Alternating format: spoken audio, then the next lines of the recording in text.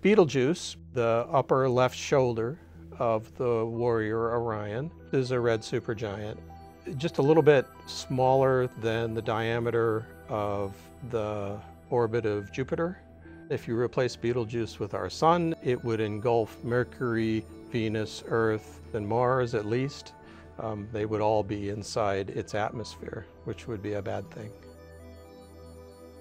The biggest and the brightest stars tend to be the stars that have the largest masses. They also tend to be the stars that burn through their hydrogen supply much more rapidly. These stars will burn helium for a much shorter period than they burned hydrogen. Ultimately, they'll burn carbon over a very short time frame. And then the fusion processes that happen after that come very, very quickly. Gravity actually succeeds in pulling the star in on itself.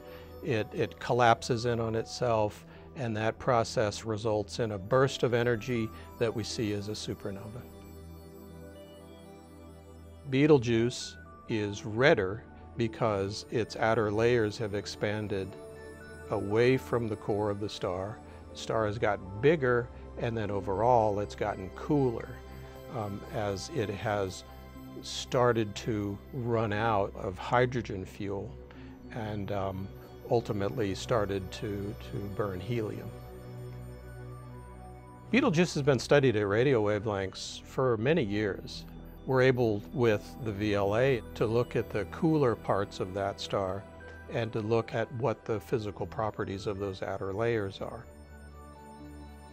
Because it's relatively close, we can actually use very long baseline interferometry to be able to get high resolution measurements of this star and actually resolve its structure.